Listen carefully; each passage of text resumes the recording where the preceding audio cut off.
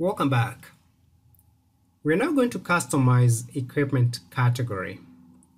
This happens to be one of the most important functions in this process.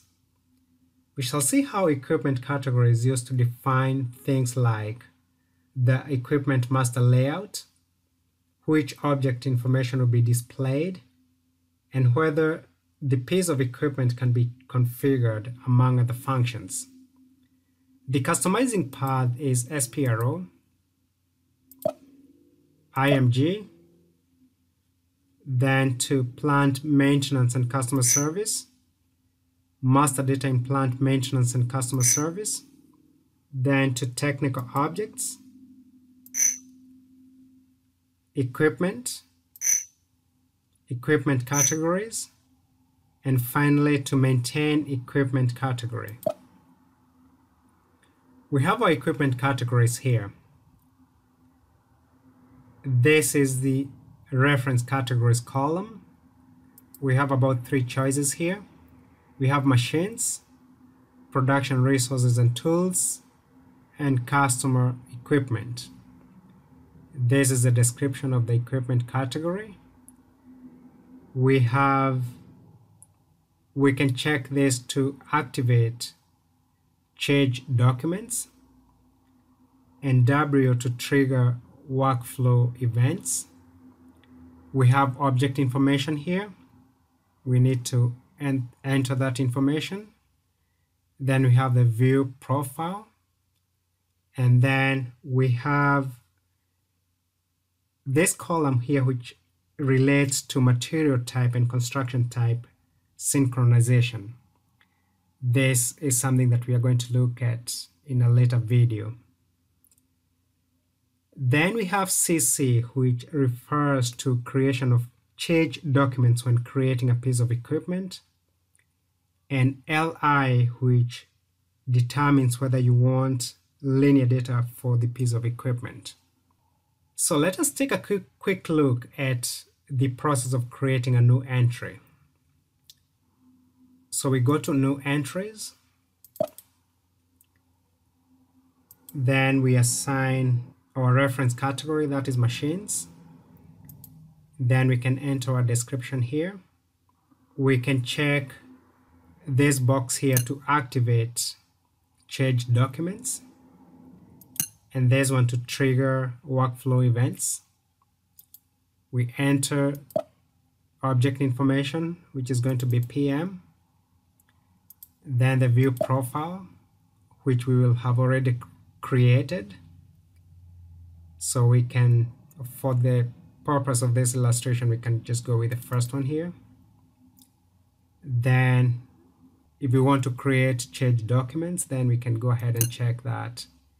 And if we want to enter linear data for this piece of equipment, we can check that box there. So that is how we customize equipment category. The next thing that we need to do is to define additional views for equipment categories. These are additional tab pages within equipment master record. We're going to go back to our earlier screen, and instead of maintaining equipment category, we are going to define additional business views for equipment categories. So we go ahead and open that, and we go to configuration, and here what we want to do is to activate or deactivate these views here. The first one is PLTs.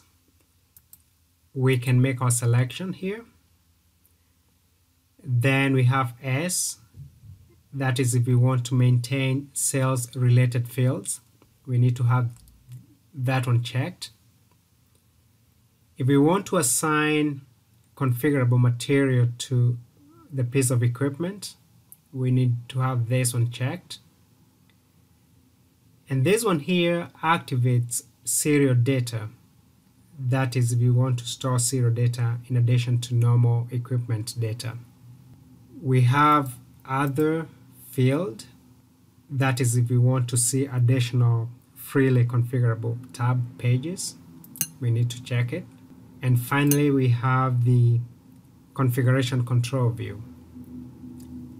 So that is how we define additional views for equipment categories. We now need to define whether usage history is to be created for each equipment category. We're going to go back to our alias screen. And this time you're going to go to equipment usage period, then to usage history update. For equipment categories, you want the usage history to be updated. And to do that, you make sure that this box is checked for machines. And you can do the same for the rest of the equipment where you want your usage history in that category to be updated. So once you do that, you can go ahead and save, and that data will be available when you need it.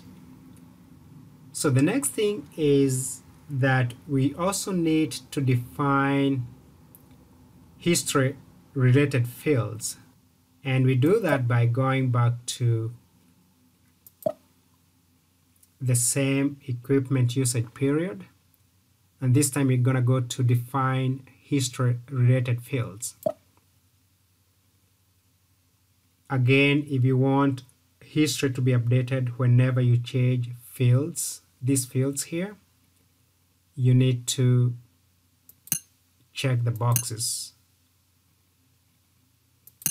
for that particular field. So again, once you do that, you can go ahead and save.